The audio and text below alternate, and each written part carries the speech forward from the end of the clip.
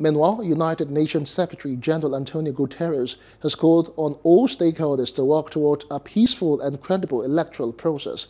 He stressed the need to respect civil and political rights, including the right to freedom of assembly and expression, and encouraged the media in the country to promote social cohesion.